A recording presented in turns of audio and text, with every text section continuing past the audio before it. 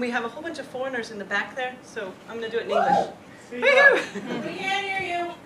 Yeah. The integration system that we have right now, or the permanent residence requirements we have, just went over to a point system. We have two different ways of getting permanent uphold, or two different ways of getting uphold in Denmark residency. One is permanent and with statsborgerskab. The other one is temporary. And the 100-point system going into effect means that from now on, when you seek residency, you have to do both parts. And it's also a pay system now. So let's go over the 100 points and see if you guys could get them. Like I said, there's a lot of different kinds. There's au pair, ophold, or because of work, or because of getting married, or whatever the reason might be that you seek residence in Denmark. And all of those eventually go into the funnel where you'll seek either permanent residence or citizenship, is statsborgerskab. Yeah? It takes a long time to say it in Danish. So there's three parts to the 100-point system. There's the basic requirements. There's the part where you show you're a good citizen. And then there's the rest.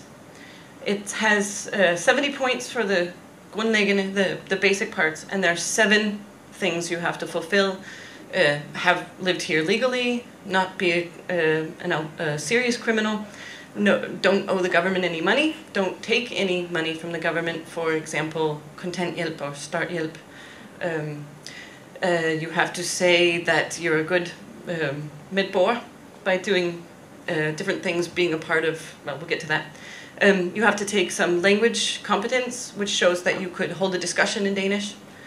And the last one that I missed, but it wasn't important. Then you have to get 15 points by doing one of these 2 things. Either be in a forældre- or skolebestyrelse, or a boligorganisation, or you have to take this medborgerskabsprøve, which just went into effect on the 1st of June and has not been published yet, as far as I can see. It's 15 questions, but I haven't seen it, so I don't know if I could do it or not. You have to pay money to do it. So. Then you can get the last 15 points by either having had full-time work the last 4 years, 4 years out of the last 4.5, or have gone through a long uddannelse in education in the country, or have shown great, what do you call this, language ability, which I obviously don't have in English.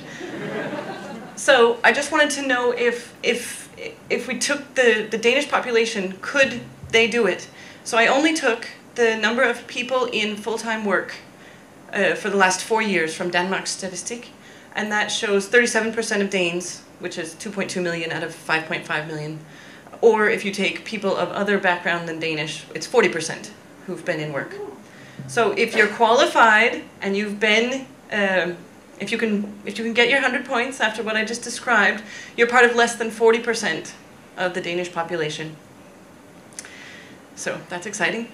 Then if you can do that, then get some money and go down to Udlændingeservice and go in and see if they will let you pay up to 6,000, more than that for people who are seeking for more than one person, to promise this. The point is not to read it. The point is to be overwhelmed by how stupid it is. Yeah. So, blah, blah, blah. What are we supposed to do? What is my point? My point is, we have to get rid of this 100-point system.